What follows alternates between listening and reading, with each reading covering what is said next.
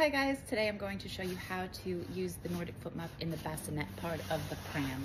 So it is super simple, you just lay it down flat. As you know, these suit from newborns all the way up to about 2.5 years old.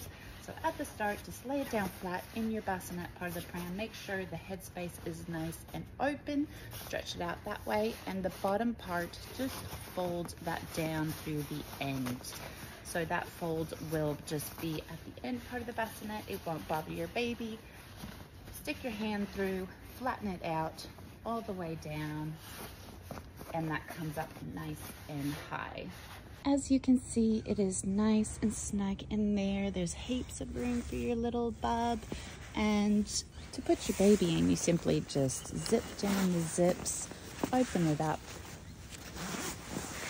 pop them in, and then zip it back up.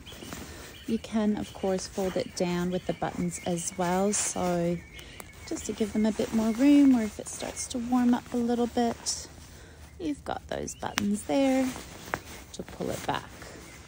You can also take the fur off.